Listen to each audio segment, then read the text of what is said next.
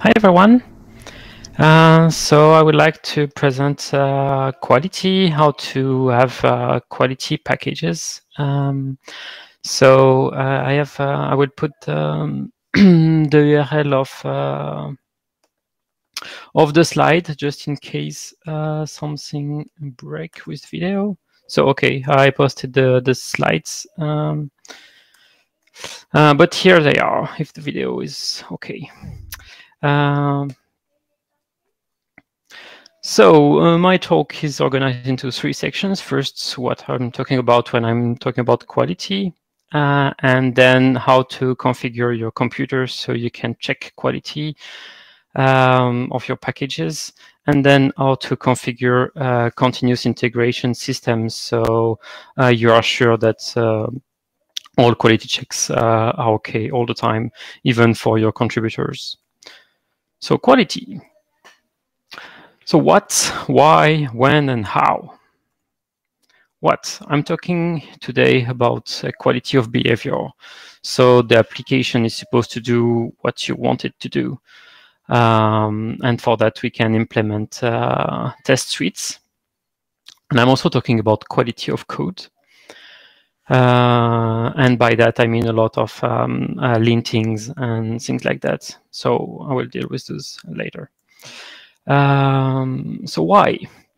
Quality is important because that let tools find bugs for you.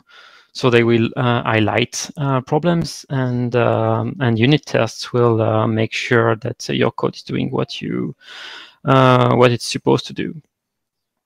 And quality also is its contribution. So if the code is easy to read, and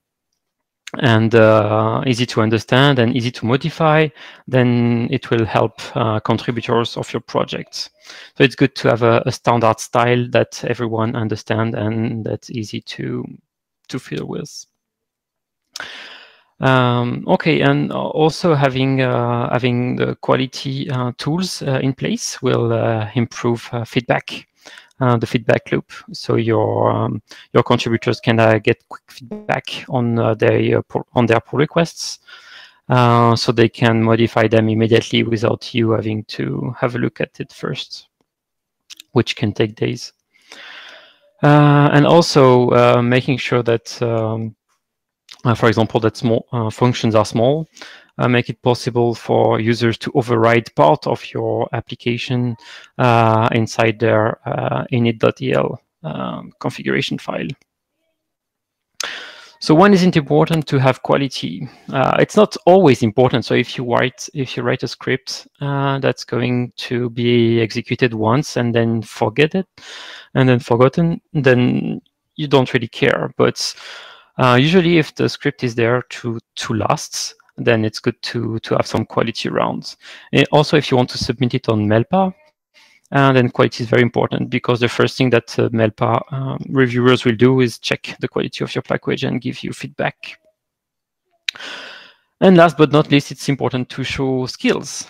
Some companies recruit people and recruit developers only if they are capable of writing good quality code.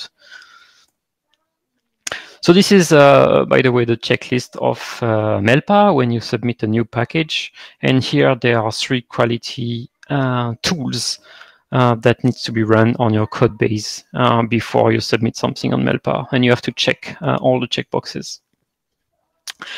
So in this talk, I will show how you set up those guys. So your package is of high quality. So how? You should focus on naming.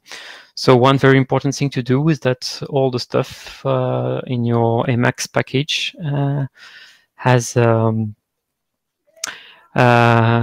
prefix that is the name of your package. Naming is also very important for others to read your code and to understand.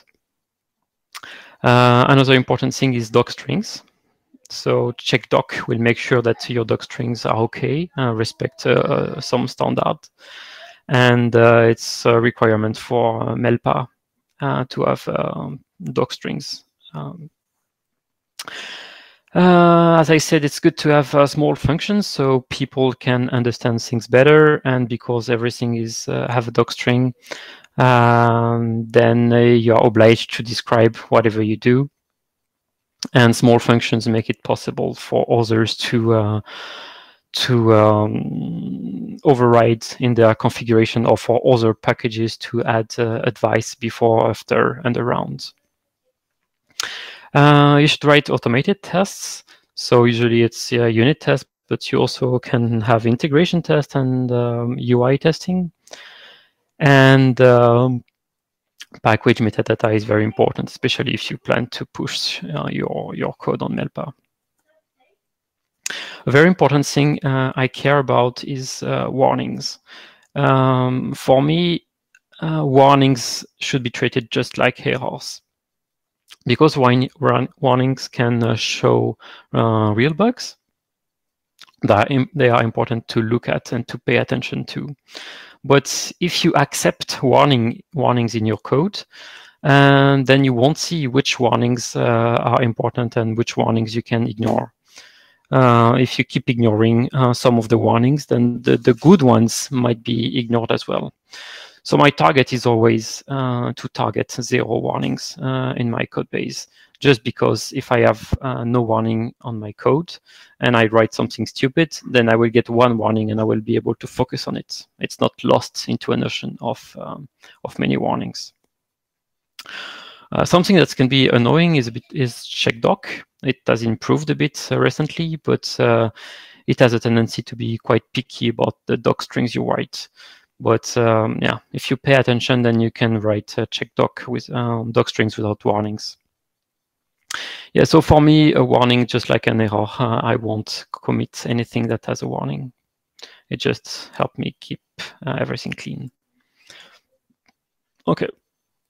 If you want to have some documentation about quality, especially quality of code, I suggest you read MELPA's contributing.org file, which contains a lot of tips and also links to other pages with some details. Okay, so what's the local setup? I will talk about how to configure your computer so you can check the quality while you write code. So why do you want to set up your computer to check quality problems? You want to find bugs fast while you type, and you also want to share clean code.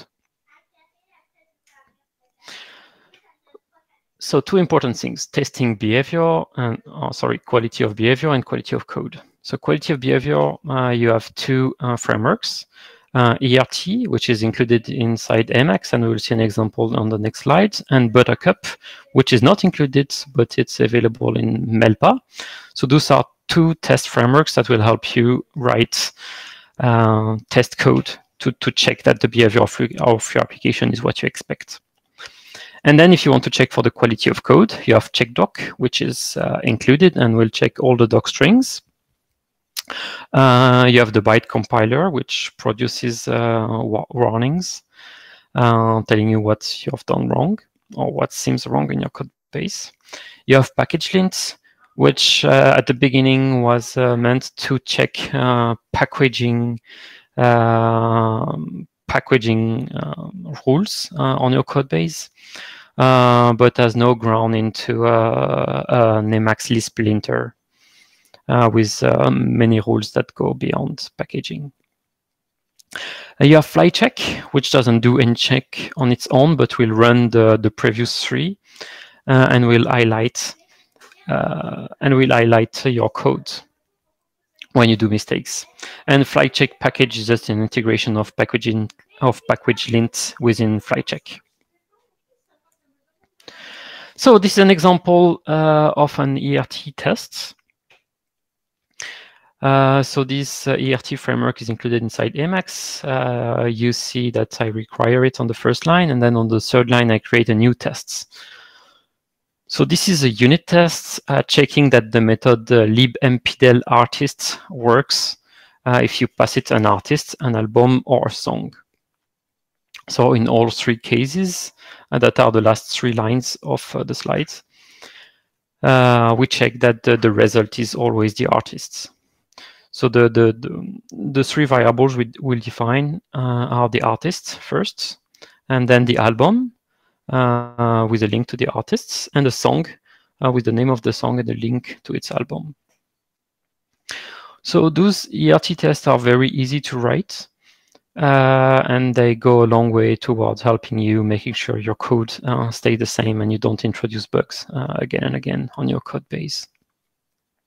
So I suggest you write ERT tests before or as soon as you write your domain code. And then when you want to launch your ERT tests in your Emacs session, you just type meta-x ERT run tests interactively. It just works. The other framework is Buttercup. So this is an example of a Buttercup test suite. So Buttercup is not included inside Emacs, but can be loaded from MELPA. So the describe line gives some context about the test that's going to be written, and IT or it gives some sentence explaining these particular tests. So here I'm writing a test for a package I wrote, which is begin end. I'm just saying that in begin end, if I go to the beginning of a died buffer, I want to ignore the dot and dot dot lines. So this is basically what the test is doing. So on the line begin end died test with buffer, I say that if I have a buffer with dot, dot, dot, dir1 and dir2 files, then I want that what I consider the beginning of the buffer should be dir1 and the end of the buffer should be dir2. So I'm making sure here that I'm ignoring dot and dot dot. So I can write a lot of tests like that. And then when I want to run the test, I can just meta-x buttercup-run-at-point. So both frameworks are really good. I tend to use ERT most of the time because it's a bit simpler. I mean, it has less feature. And also, it's the only one included inside Emacs. So if at some point I write some code that I plan or that I think might be good for including inside Emacs, I would use ERT. Buttercup has plenty of features that I really like. So when I need those features, like having spies and mocks and things like that, then I would use Buttercup. Okay, and flycheck is meant to underline the pieces of code that you write that are not good enough. So I use flycheck to run the byte compiler, to run checkdoc, and to run package-lint while I type. So this is an example of having a flycheck configured with the 3 tools. So it tells me that so on the left you have my file, and on the right you have flycheck complaining about 3 problems.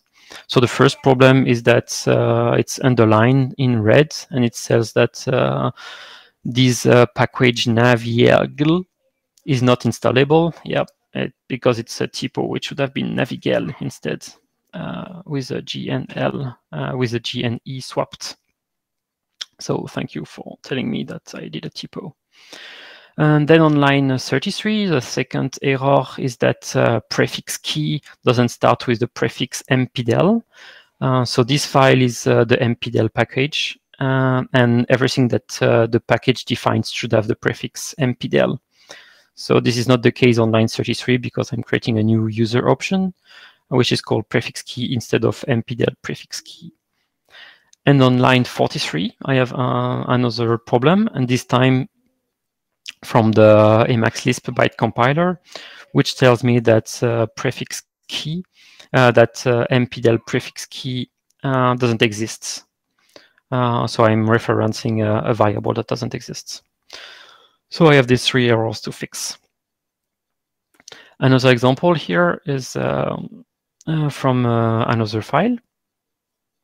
So I have this artist name method and 3 errors in it. So the first error tells me that the function parameter entity isn't referenced anywhere in the code. The second error is from checkdoc, and it tells me that entty, that entity that is a parameter of the function is not referenced in the docstring, so it should be fixed. So the docstring is supposed to reference every parameter of the function. And the third error on the line 3 is that this entty isn't viable, or it doesn't know what it is. So it detects when I do typos, which is good because I tend to write a lot of those.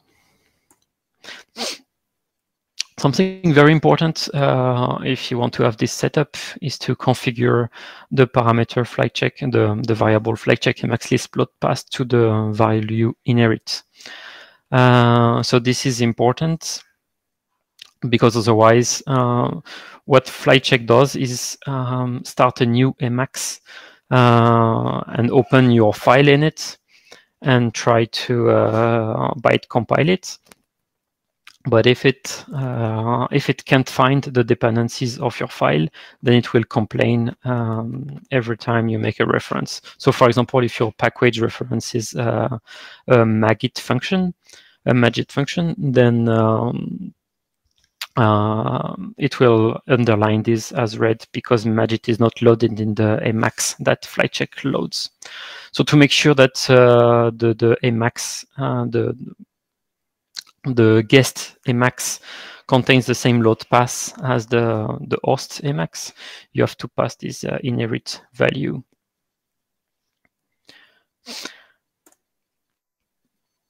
So when to run flycheck? My advice is to only run flycheck on your own code. So don't try to run flycheck on every single file or on every single text file with prog mode on. The problem is that many files don't have the same quality checks that you would like to have on your own code, which means that flycheck will just underline everything in the file, and this is very annoying to read some code which has underline everywhere. So I suggest you don't do that, and instead you only start flycheck whenever you think, whenever you want the underlines. So only run flycheck on your own code. So for example, you can have a dear locals file in your project so that flycheck is run on every prog mode file. Or if you may also have it in each file with a local variable. Okay, so this is the end of the local setup, how you would set up your computer to have information about quality everywhere. Now I'm going to talk a bit about how to set up a remote infrastructure. So for example, if you have your code on a forge, such as GitLab, Gitty, or GitHub, you want people to be able to contribute to your code easily and get quick feedback. So this means that when they open a pull request on top of your code, you want them to get to know immediately if they lower the quality of your code base. For example, if they introduce a bug and if they make a test fail, or if they don't respect some of the package-lint or checkdoc rules, you want them to have immediate feedback. So so they don't have to wait for your own feedback to fix their code, and they can immediately fix it. It's also good to merge only clean code, so the master branch stays clean, and you avoid plenty of fix this and fix that, and make checkdoc happy commits that some projects have regularly. You only push into master. You only merge into master when all your tools are happy with your code base. So you need some tooling to launch all the other tools automatically in the continuous integration server. So I listed 4 here. Cask is famous, and it can be used for that. Many projects use it. Emacs-package-checker, as far as I know, is quite new, and it uses a Nix, which is how some package manager that you should really have a look at. Emake and makel share the same philosophy of having a make file help your work. So I will, in the next slide, I will present makel because this is the one that I did, but the other one are worth checking. So the idea of makel is that with a few lines in a make file, you can benefit from a lot. So the idea is that you would like to just type make check or make lint or make tests, and you want the tools to do everything you want for you automatically, so you can have this script pushed into a continuous integration server. So this is one of my projects. So what you can see in the first 6 lines of this file is some make file variables. So the first one is a list of packages that your package depends on, and makel will make sure to download those dependencies. The second line defines the archives where to find the dependencies. The third line is a list of all the ERT files that you automatically want to run. So all the unit tests that you wrote for ERT. You have something similar for buttercup tests if you want. So in this case, I want test ERT files to be the list of all the EL files in my tests folder. Then on the fourth line, I define lint checkdoc files. So I want to run checkdoc on every EL file at the root of my project, and also on every single ERT file. Okay, that's what the fourth line is about. And then the fifth and sixth lines define what to run package-lint on and compile on, and the Emacs Lisp compiler on. So basically, I want to run checkdoc package-lint and compile on all my EL file in the project. Then there is a makel.mk rule that just tells makefile how to get makel in case it's not already there. So it's just a curl expression to download makel and put it locally. And the final line here is an include that will make all the makefile rules present in makel.mk available for this makefile. So with this in place, I can just type make check, and the linting and tests will run. So this is how you set up your makefile, and then you need to make sure that on your continuous integration server to have the Emacs you want to test against. So to install Emacs on a continuous integration server, you have several solutions. Here I list 4 of them. EVM is the old one that have been there for quite some time, and that has helped a lot of people install many versions of Emacs. Nix Emacs CI is kind of new, and I really like it because it's based on the Nix package manager again that I talked about a minute ago. And then there is Silex Docker images with Emacs, which are very cool. And then there is a PPA for Ubuntu, which has the advantage of having ARM builds. So if your continuous integration server runs on ARM, then it's really good. So I will demonstrate the use of the the last three, so Nix, Emacs CI, Silex, and the PPA. So here is an example, GitHub plus Travis setup. So the Travis is the continuous integration platform for GitHub, at least the historical one. It uses YAML, so you need to have a .travis.yaml file at the root of your project that you push on GitHub. And then this is a YAML file. And the idea here is that I want to run the tests, both linting and behavior testing, on both Emacs 25 and Emacs 26. So there is this env list, which defines the two Emacs targets that I want to run my code against. Then there is this install rule that basically says to install Nix, to download Nix Emacs CI and run it. So the right Emacs version is installed.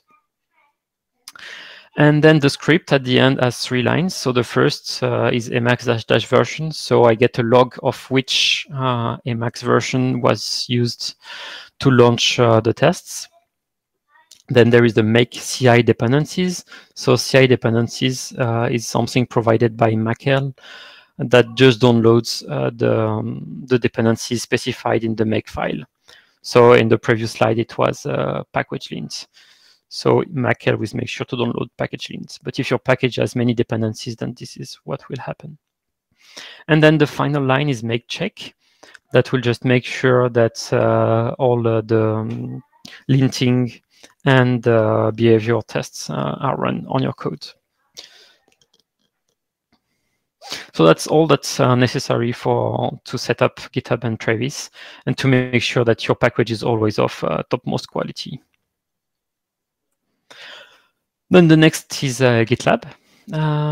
So GitLab has its own continuous integration system, and it requires a .gitlab-ci .yaml file at the root of your project.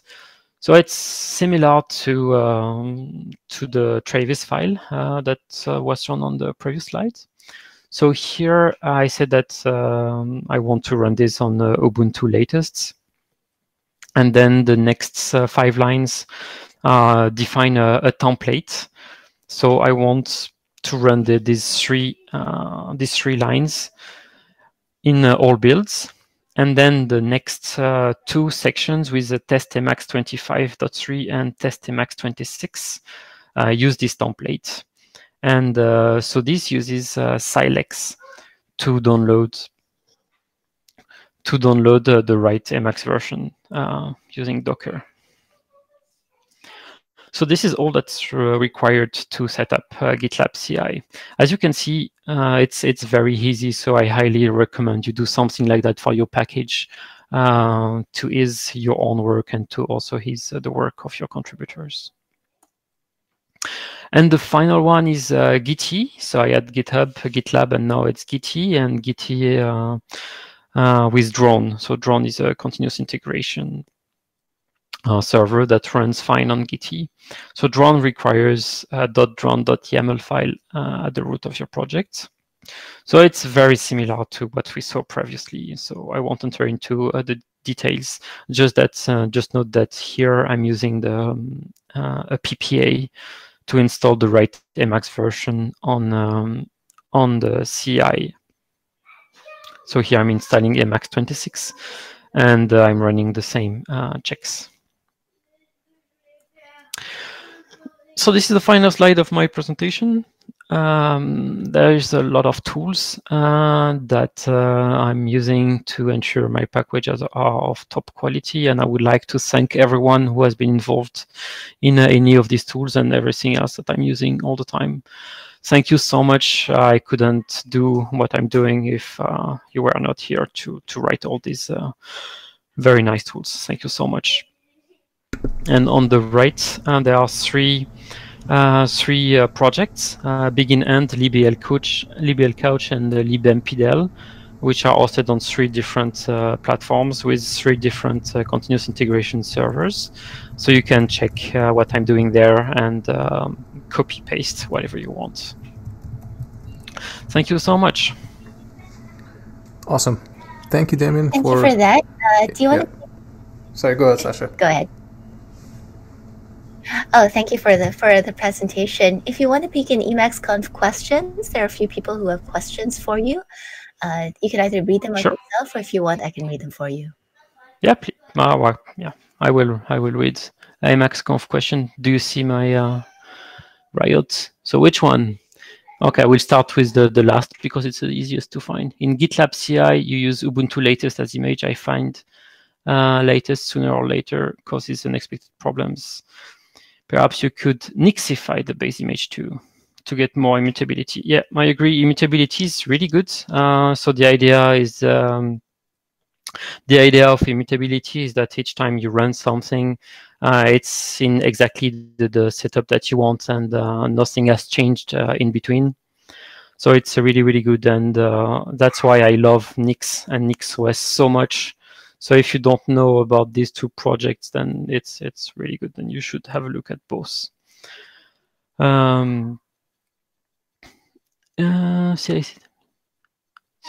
Okay, then the question is, nice to see the Nix package manager being put to good use in CI systems.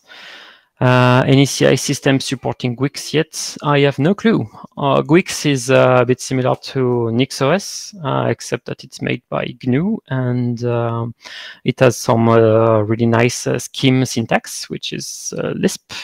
So you might like it very much. But I think that for Gwix, they implemented some CI for their own use, but I'm not sure how I could use that for Emacs. And there are plenty of text. I'm not sure what is the question. Okay, so there is for Lisp, is MELPA standard the accepted one? I don't know. I don't understand the question. Can you? Okay, I see the message from Sasha. Yeah, if you could summarize the question, it would be great, Sasha. Thank you. Okay, for Lisp, is MELPA standard the accepted one? The accepted one, what? Sort of the, is that the coding standard we should all aspire to, or are there other coding standards that you'd like to also recommend?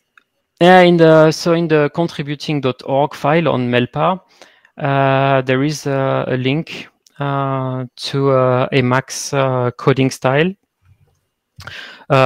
which I highly recommend. But just read MELPA's contributing.org file, and you will see everything you need. It's really, really good. Any other question? Looks like we're good for that for now. You've got, if anyone else has any questions, you've got 10 minutes. Let's fit that in, or we can play some of the lightning talks that we missed last time. So last chance, questions. Thank you so much, everyone. Thank you. Emacs is great. Bye-bye. Bye. Thank you, Damien. Bye. Okay.